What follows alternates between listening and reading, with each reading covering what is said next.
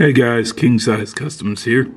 Here's my latest RLC acquisition. It is the pink pink 1990 Chevy 454 SS. Now, the cool thing about these trucks is these were starting to come into style when I was young. You know, almost 30 years old, and these were the trucks that everybody wanted. So, pretty cool truck. Little stiff tailgate there. See how stiff the engine hood is. I mean, it closes so nice, not a lot of gaps.